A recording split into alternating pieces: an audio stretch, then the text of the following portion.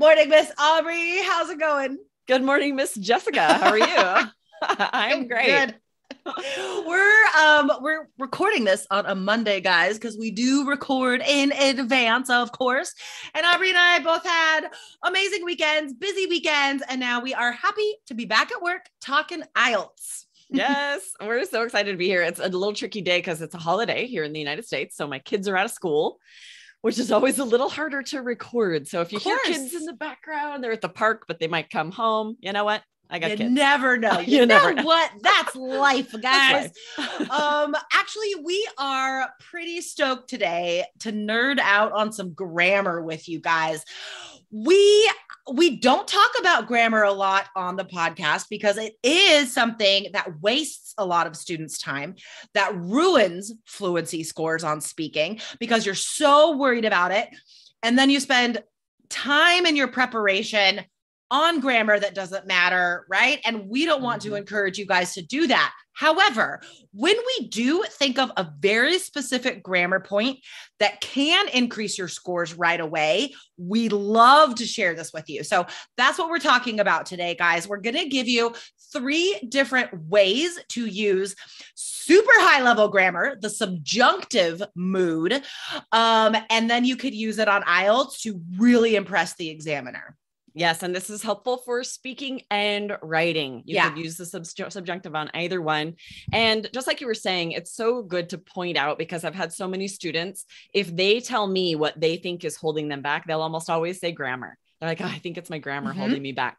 And we have to make sure they understand the scoring system to realize no, right? It's actually these other scores often, but there are some specific grammar points that if you can use them, they can be an easy way to boost your grammar score to a 7 or higher. And so, yeah, you can spend a limited amount of time to perfect that and boost that grammar score. Exactly. So the thing that got this brainstorm rolling for us was actually a student question in the 3 Keys Facebook group, right?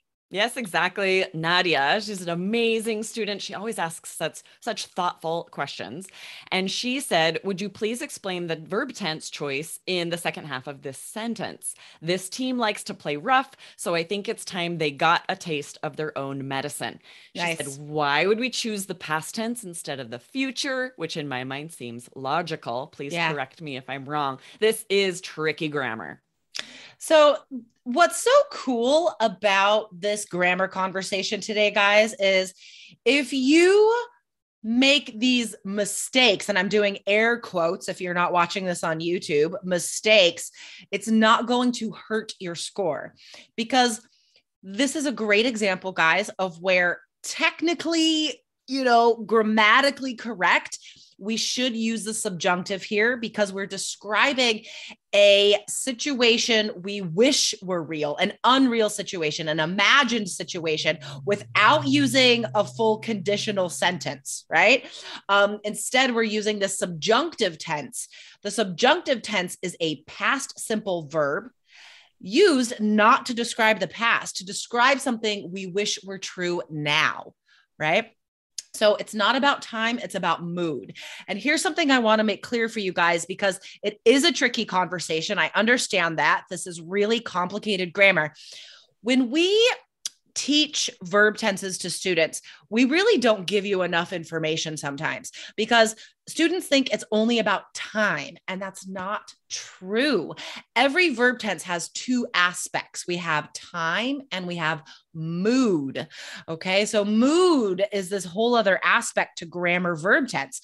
And this is a great example of that. I'm not expressing time exactly. I'm just saying, I wish this were true. So technically correct, we would use past simple there. So what I'm saying is I hope this other team gets what they deserve. I want this to happen to them. It hasn't happened yet, but I want it to. So to be grammatically correct, I have to use the subjunctive. And there's a reason we don't always give you all the information you need for every grammar point. Right. It's because it just gets confusing. It gets complicated. It gets sort of bigger and bigger and bigger. You guys have taken grammar classes, or at least English classes, where there's a lot of grammar, and you find it just start hurting your head because there's so much about each verb tense. There's so much to remember. And when it comes to studying for IELTS, you don't want to get caught up in all those little rules. That's what can end up being a waste of time, right? So it's not that we've been doing it wrong. It's that we always, whenever we talk about grammar, we're very intentional in how much information we give you and what information we give you to make sure it will help you get a better score. Exactly. So that's a really good point though, guys. Like, you don't have to understand the full explanation of when and how and why we use subjunctive, because we've given you the highlights, right? This is what you need to know. It's a past simple verb, and it describes a wished for, unreal, imaginary situation now, right? Something that you wish were true now, but it's not true. That's all you need to know, guys. And now we're going to give you 3 ways, 3 very specific sentence structures that you can use the subjunctive to really impress the examiner. And yeah, it is for speaking or writing, but I think we use this more in speaking on IELTS, because these sort of topics don't come up a lot in writing. You know what I mean? Like essays and stuff, we're describing facts. We're describing like real examples and ideas. So I would say this is even more useful in speaking. Yeah, for sure. So we're going to give you the first one here.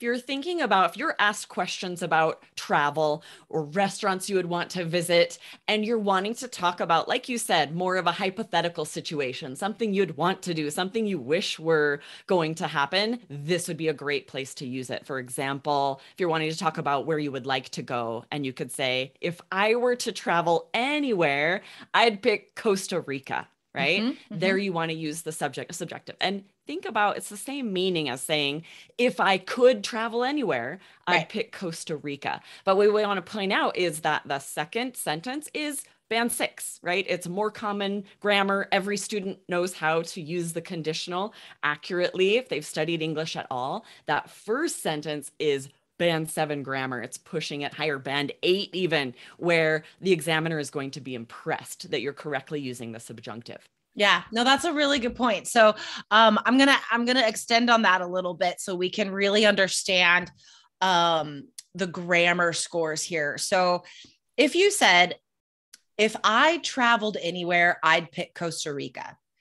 If you said that, that's grammatically incorrect, but native speakers might make that mistake. You know what I mean? Because like native speakers don't use the conditional and the subjunctive correctly a lot. Yeah, they often will make mistakes, and we're not that picky about it usually. Right. So it's not like you're losing points and it's this obvious mistake. Like that's something native speakers say. So I would say band 6, like you could still, that's a band 6 type sentence, because technically it's a mistake, but not really, because we say it all the time. Now, level that up. If I could travel anywhere, I'd pick Costa Rica. That's an impressive sentence. All the grammar's correct. That's great. I'm going to say band 7. Now, higher than that, if I were to travel anywhere, I'd pick Costa Rica. That's band 8, band 9. So there's so many levels to this. And I think highlighting the band 6, band 7, band 8 forms of the same idea, I think that's a really great sort of lesson for students.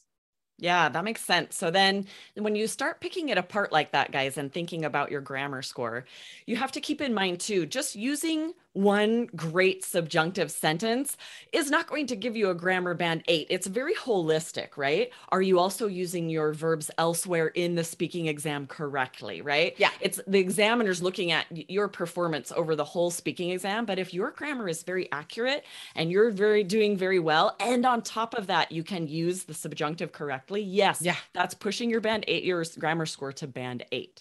Totally. Yeah. Good point. Good point. Okay. We have 2 more phrases for you guys. Make sure you're writing these sentences down, guys.